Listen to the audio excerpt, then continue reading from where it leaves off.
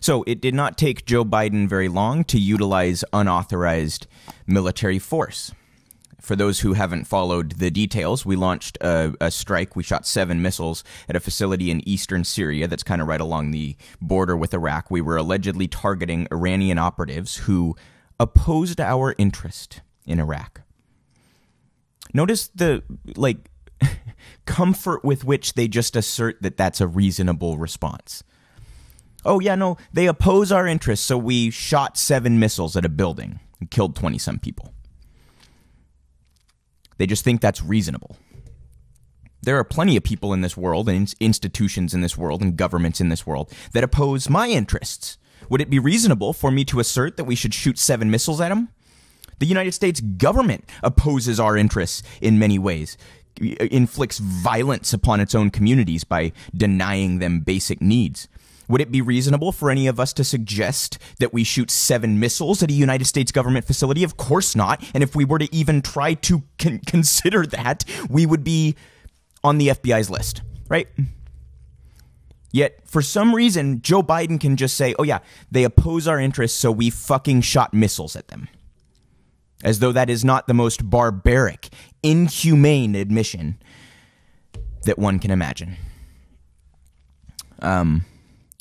I want to show you guys a clip here. This is Representative Ro Khanna from California. He's discussing the legality of these strikes. For those that are not aware, this kind of strike is not in the president's authorization. He has to go to Congress for it. It's not authorized. What he did was not legal. So, Mr. Law and Order respects the parliamentarian so much he won't overrule the parliamentarian on $15 an hour wages. But rule of law be damned when it comes to committing war crimes. That's fine.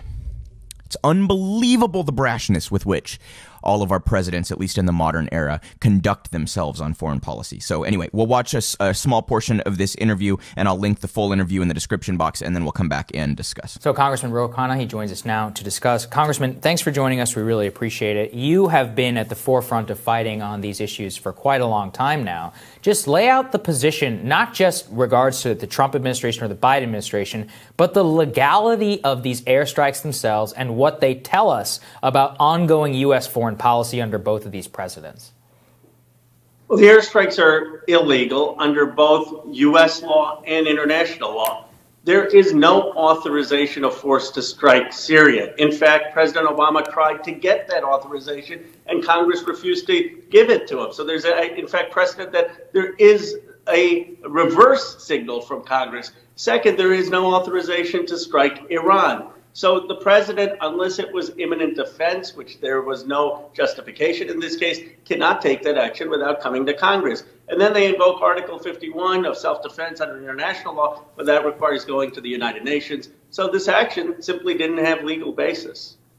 So I did see some critique from other Democrats. I saw Senator Tim Kaine, I saw Congresswoman Jackie Speer, and a few others. But do you think that the standard has been fairly applied by your Democratic colleagues to Biden? Would they have said more if it was still Donald Trump in the White House?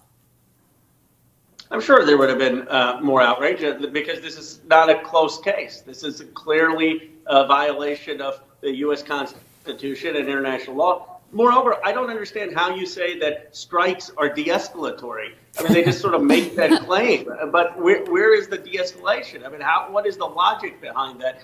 My view is, and that many people in the Democratic Party said this, that we need to be extricating out of these endless wars and this conflict. I don't see how striking in Syria Iranian targets achieves that objective.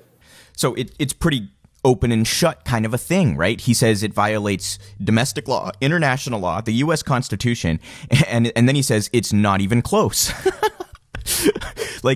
And yet the Biden administration tries to insist that this was a perfectly appropriate thing to do. And they now want credit for not going forward with a second strike, as though our memories are that of a goldfish. As though we're now to believe that Joe Biden, because he apparently didn't go forward with a second strike because women and children were seen near. Now we're supposed to believe he's some sort of fucking humanitarian after he just killed 20-some people because they oppose our interests.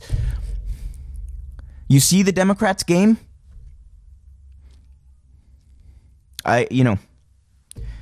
Not, I just want to be clear, Republicans are awful on foreign policy too, but Democrats try to pretend that they're the humanitarians, that they're the compassionate ones and the pacifists and this and that. Yet Joe Biden has his Secretary of Defense, came straight off the board from Raytheon, still owns stock in Raytheon. It's an absolute joke. He plucks people straight out of the military-industrial complex, goes forward with illegal strikes, and then wants you to view him as some sort of humanitarian. Ugh. I hope he doesn't get away with it.